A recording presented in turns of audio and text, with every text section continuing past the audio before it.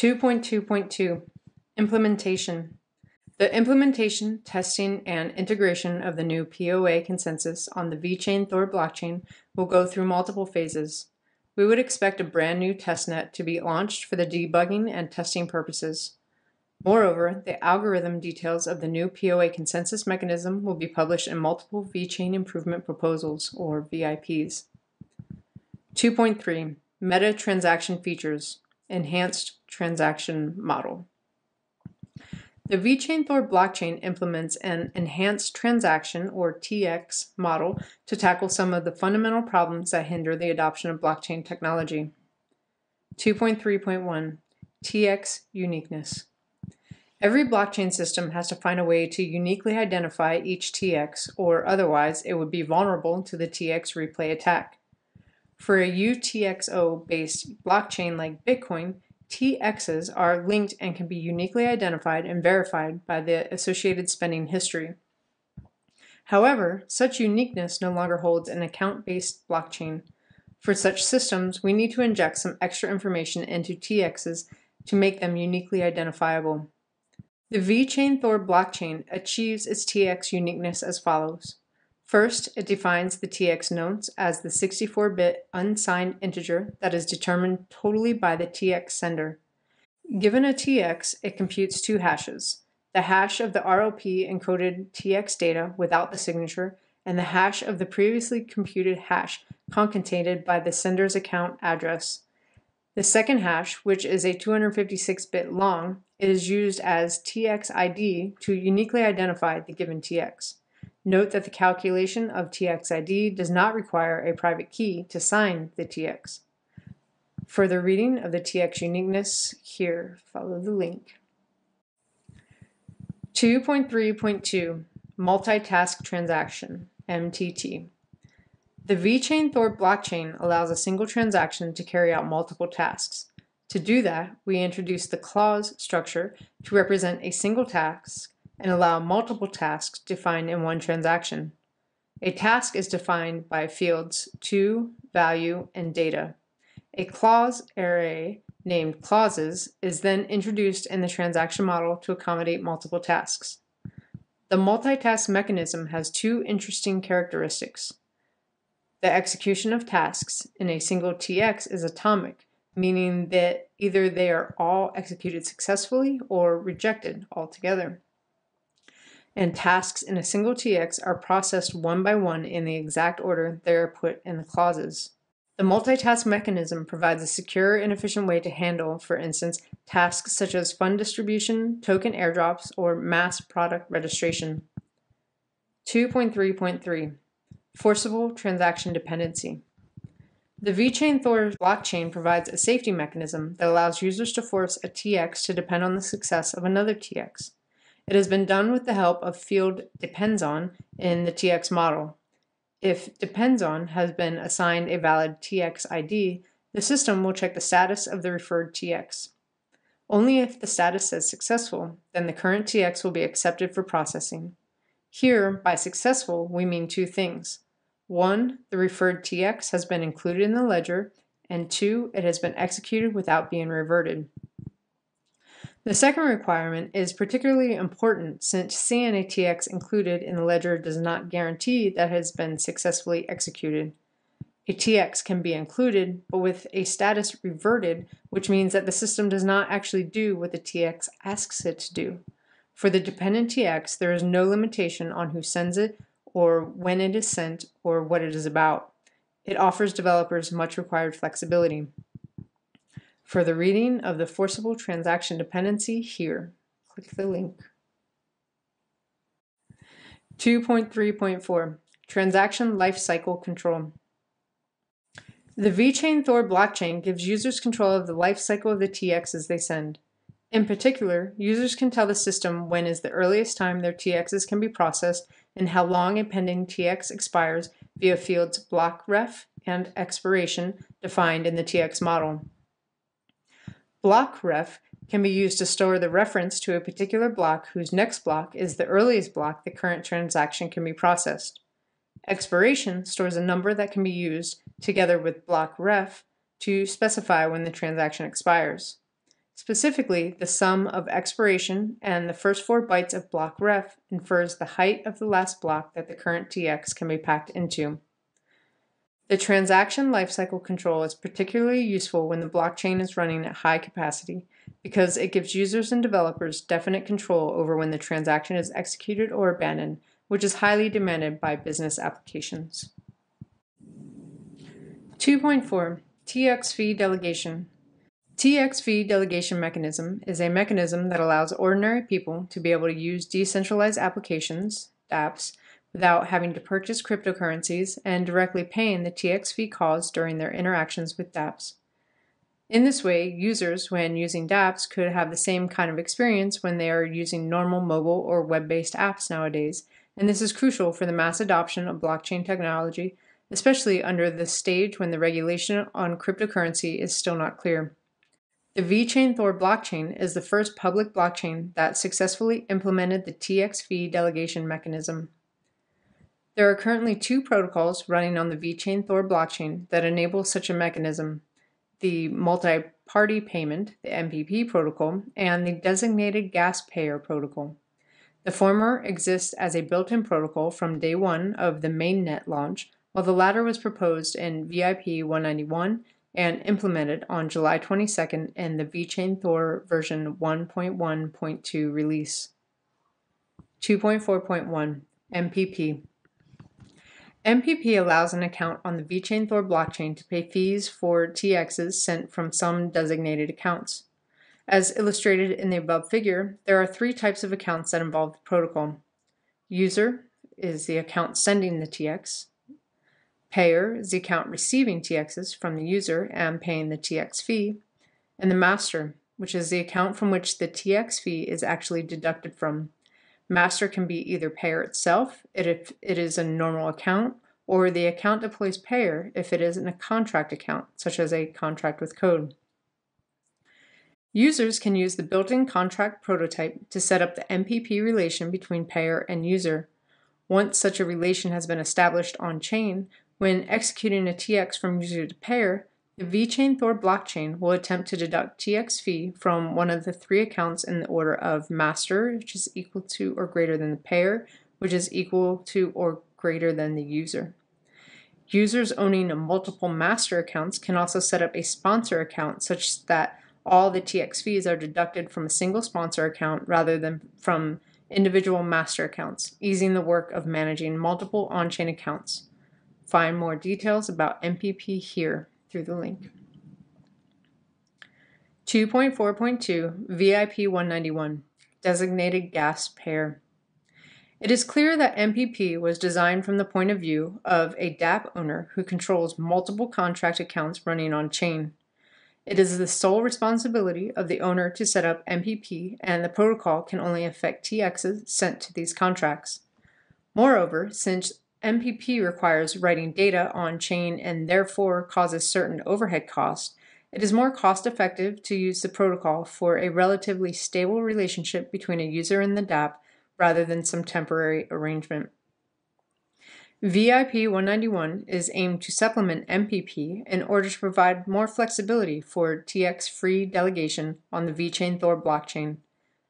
In particular, it allows a TX sender to seek for an arbitrary party, not necessarily the TX recipient, who is willing to pay for the TX. The protocol works quite simple. It requires both the TX sender and payer to put their digital signatures in the TX. The sender also needs to turn on the VIP 191 feature to inform the system that it is a VIP 191 enabled TX. Once the TX is accepted and executed, the fee will be deducted from the payer account. Comparison.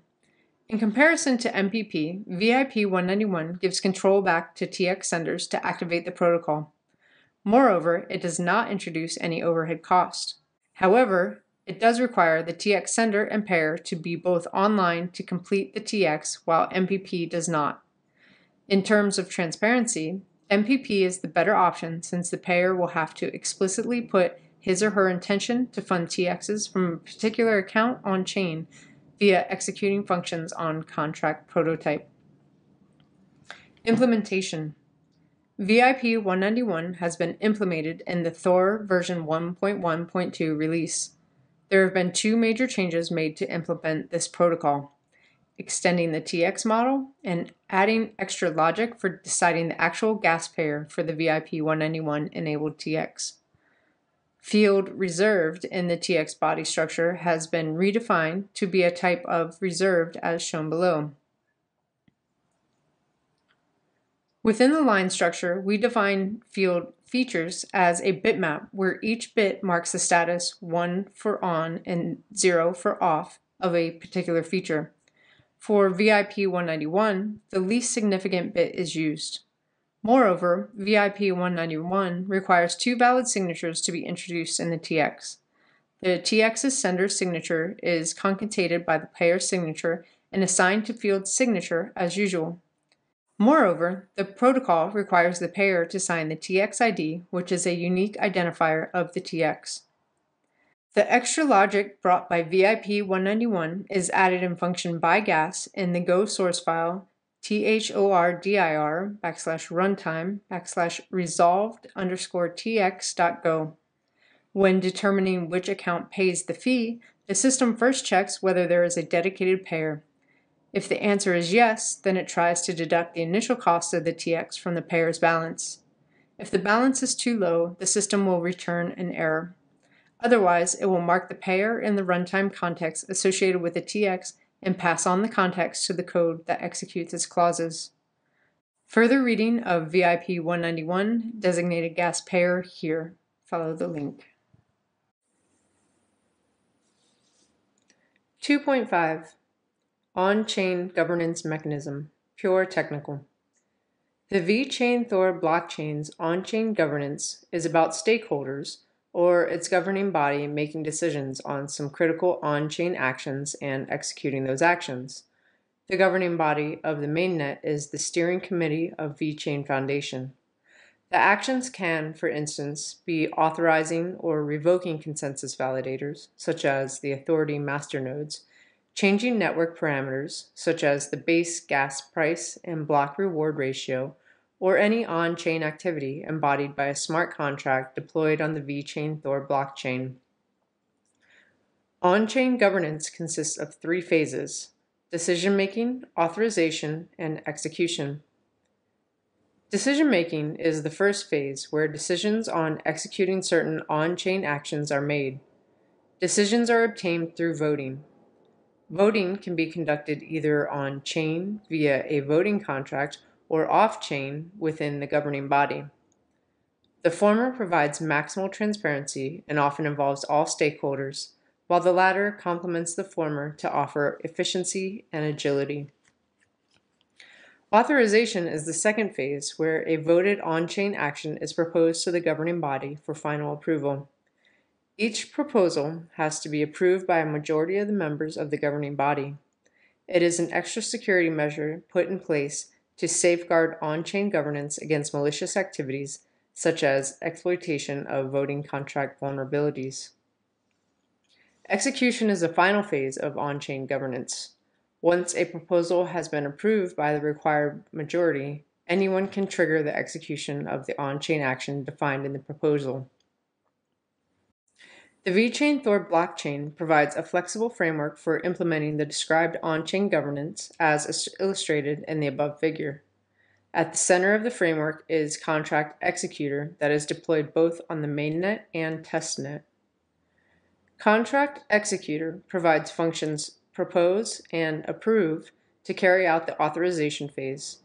Only authorized voting contracts or members of the governing body can invoke function propose open parentheses target underscore contract underscore address comma encoded underscore data close parentheses semicolon marked by 1 in the above figure to submit a proposal in Executor. The two function arguments define an on-chain action such as invoking a specific function at a specific target contract address. A proposal is an instance of struct proposal stored in Executor and is created by function propose. Once a proposal is logged in Executor, members of the governing body are given a 1-week time to authorize it.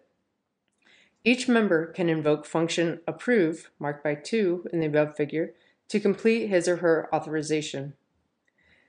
The execution phase is implemented simply by function execute of contract executor.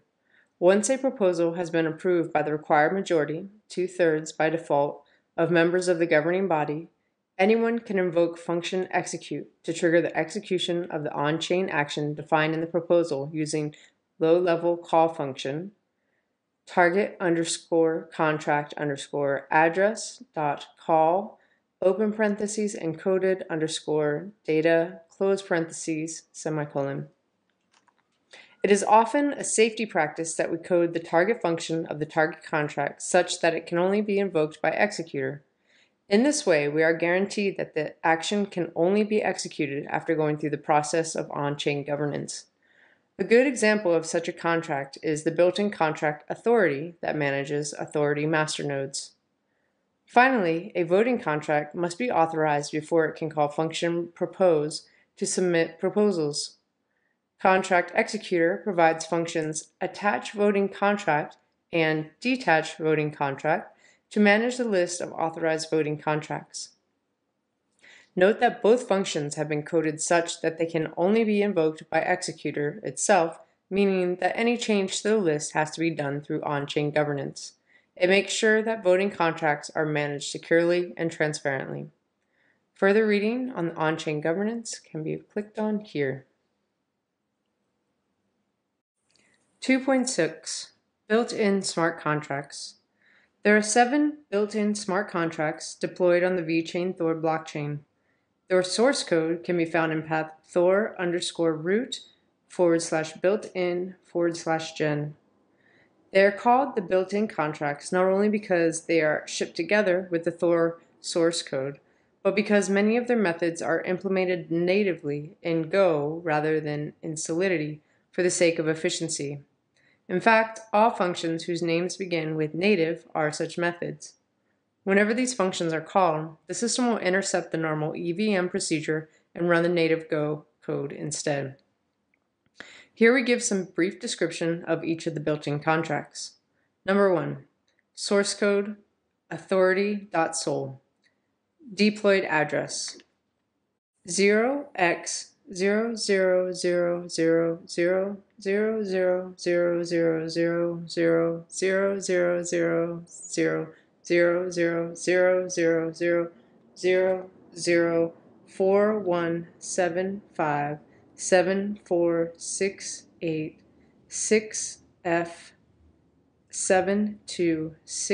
0.000000000000000000000000000000000000000000000000000000000000000000000000000000000000000000000000000000000000000000000000000000000000000000000000000000000000000000000000000000000000000000000000000000000000000000000000000000000000000000000000000000000000000000000000000000000000000000000000000000000000000000000000000000000000000000000000000000000000000000000000000000000000000000000000000000000000000000000000000000000000000000000000000000000000000000000000000000000000000000000000000000000000000wwww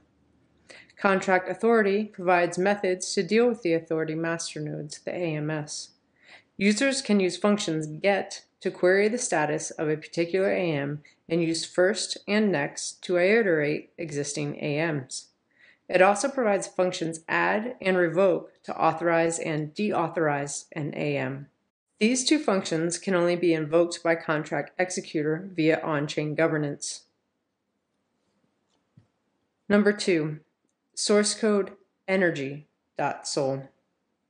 Deployed address 0.0000000000000000000000000000000000000000000000000000000000000000000000000000000000000000000000000000000000000000000000000000000000000000000000000000000000000000000000000Of VeChain. Number 3, source code executor.sol.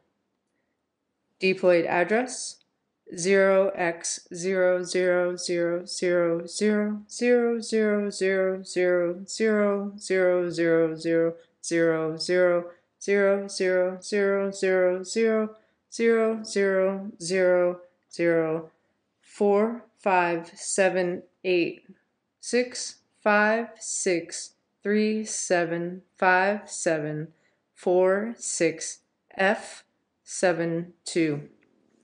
Contract Executor provides methods to facilitate on-chain governance on the VeChain Thor blockchain. We have provided extensive discussion on it in the previous section, which is a click-through.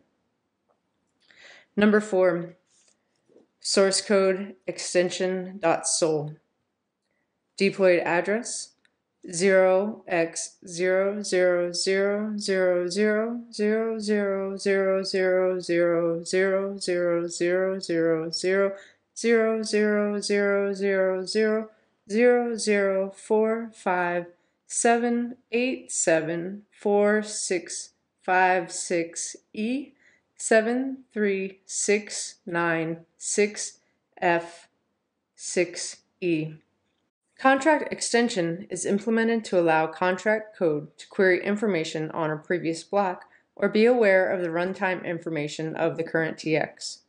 For the former purpose, it provides methods block ID, block total score, block time, and block signer. While for the later purpose, it provides methods total supply, TX proved work, TX ID, TX block ref, and TX expiration.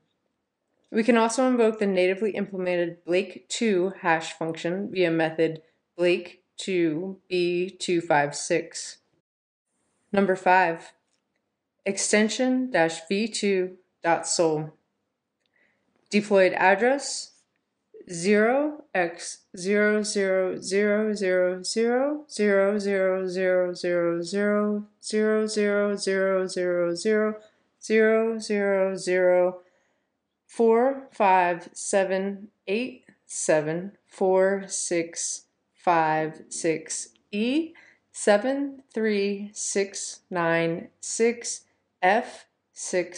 000000000000000000000000000000000000000000000000000000000000000000000000000000000000000000000000000000000000000000000000000000000000000000000000000000000000000000000000000000000000000000000000000000000000000000000000000000000000000000000000000000000000000000000000000000000000000000000000000000000000000000000000000000000000000000000000000000000000000000000000000000000000000000000000000000000000000000000000000000000000000000000000000000000ः6E5632. Contract extension v2 is an extension of contract extension. It defines a new method to query the actual gas payer of the current TX. Number 6, source code params.sol. Deployed address 00000000000000000000000000000000000000000000000000000000000000000000000000000000000000000000000000000000000000000000000000000000000000000000000000000000000000000000000000000000000000000000000 and set to check and set the global network parameters. There are two such parameters, the reward ratio and base gas price, that are indexed by the keys, which are 32 bytes,